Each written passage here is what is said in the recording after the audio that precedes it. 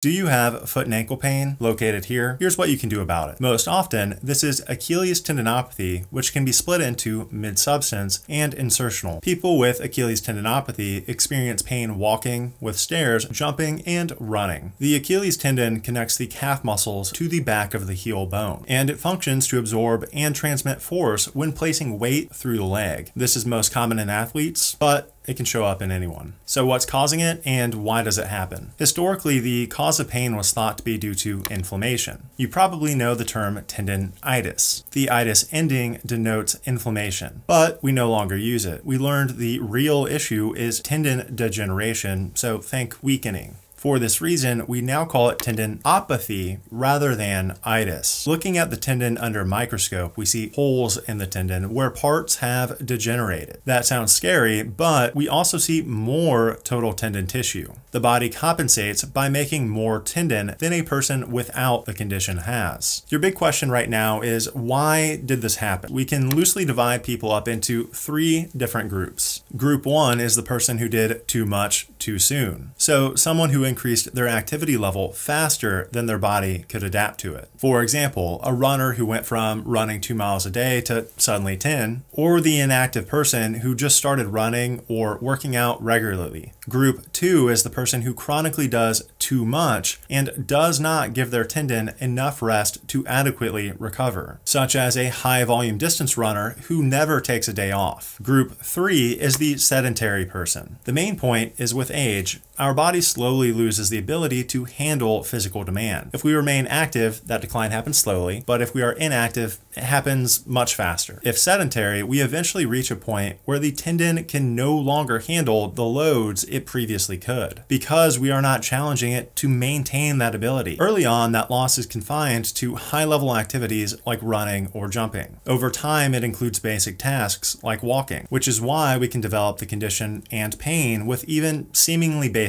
tasks and activities. A final note is our overall health also plays a role. We know poor sleep, diet, obesity, smoking, diabetes, etc. make us more susceptible to this problem regardless of which group we fall. How long will it take for you to recover? We lack studies answering that for this condition, but we can extrapolate from other tendon disorders. Short answer is longer than you think. Patients frequently expect to improve in a few days or weeks. Some get lucky, but most don't. Per the research, you should expect recovery to take multiple months and possibly around 1 year. Pain will not remain as bad as it currently is for that duration though. Most improvement happens the first 3 to 6 months. Here's how it may look. Month 4 of recovery, you are working out, are not majorly limited at work, and can do your hobbies, but may not be able to go 100% in the gym or go the whole day at work without pain. Past here, we continue to improve, but it's slower and less obvious. Improvement is easy to notice early on when going from being unable to work out to working out again, but less obvious the final 10% going from 90 to 100%. You won't notice going from pain starting at mile 2 to pain not happening until mile 2.2. You are still getting better though, but the rate slows to where you will no longer notice a difference on a weekly or even a monthly basis. You'll only notice once you can finally do that last little bit that currently you cannot. Big message, your recovery will take longer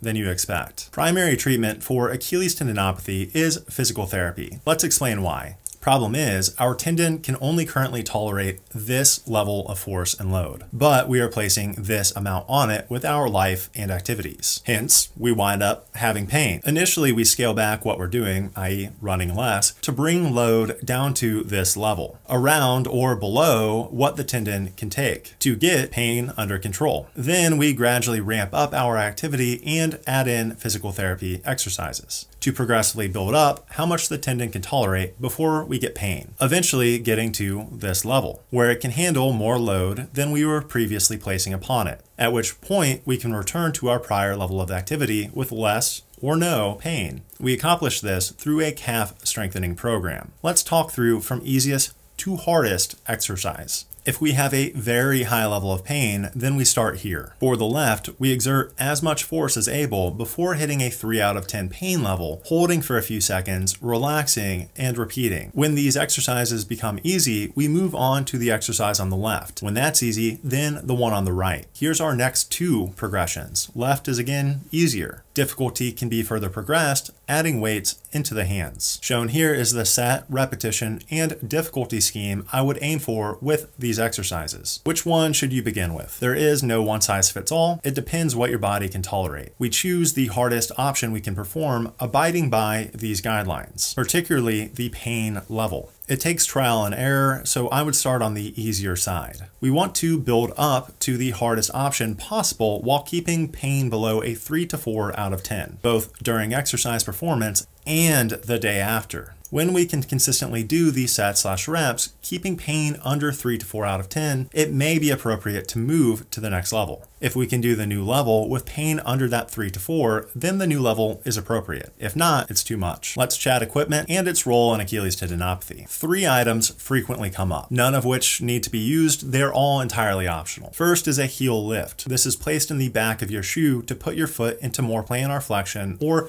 toes pointed position. Doing so reduces stretch on the Achilles, meaning less stress and strain on the tendon. Lift thickness can be adjusted. Normally it's decreased every 1 to 2 weeks as tolerated, eventually building back to not needing the lift. Second item is orthotics. Research does not support these being effective for Achilles tendinopathy, but some people still want them. In that case, I would recommend cheap off-the-shelf versions from Walgreens, CVS, etc. Research in other conditions shows these are just as effective as expensive custom orthotics. So don't waste your money on the custom ones. Third is shoe wear. There's a lot of debate here and a lot of marketing to confuse you. Research is mixed, so I take a big picture view. Thick heel/maximalist shoes cause us to land more on our heel, which places more force on the knees and hips. Thin heel/minimalist shoes cause us to land more on our toes, which places more force on the ankle and Achilles. My big picture recommendation is if we currently use thin minimalist shoes and really want to change something, I would opt for maximalist thick heel shoes instead while we recover. It will likely shift our running form and shift load away from the sensitive Achilles. What about medications? Unfortunately, there's no medication that can cure this. Their role is only to manage symptoms, not treat the condition. Ideally, we don't use medication at all. Our options are limited to NSAIDs like ibuprofen, naproxen, etc. Alternatively, we can use acetaminophen, which you probably know as Tylenol, or a combination of both. Preference is for NSAIDs, but some people cannot take them. Those with kidney, heart, blood pressure, or stomach bleed issues are typically recommended not to. Those individuals may be able to use topical, lotion-like formulations, but you have to speak to your physician. As for dose and duration, recommendation is to use the lowest possible dose for the shortest possible time. Ideally, use is limited to when symptoms are unusually bad or we have a special event. Example 1, we recently overdid it and flared our symptoms. Medication can be used here temporarily to help us function in our daily life while our pain returns back to normal. Example 2, we have a vacation and will be more active than usual. Medication can be used before and during that spike in activity to help keep us moving and enjoying the trip. However, we do not take it weeks on end when at home sitting in our chair with baseline tolerable symptoms. What about injections? We have a few options. Most well known is a steroid. Others include regenerative medicine like PRP, prolotherapy, etc. Steroid injections are most common, but we lack research on their effectiveness for Achilles tendinopathy specifically, and hesitate to use them as the steroid increases risk of a full tear or a rupture from the bone, which would likely require surgery to fix. But are they effective? Research in other tendinopathies finds those who get the injection recover, i.e. pain improves, faster the first few weeks or months compared to those who do not get the injection. However, long term, both groups recover to the same extent, meaning those who get it feel better at month 3, but by month 6 or 8, both groups are doing the same, which raises the question of should you get one? My answer is very rarely. It may be appropriate for a manual labor in desperate need of a quick recovery because they're going to lose their livelihood if they can't go back to work right away. But few people are in that situation. For most, the risk of rupture and surgery and many months of PT after surgery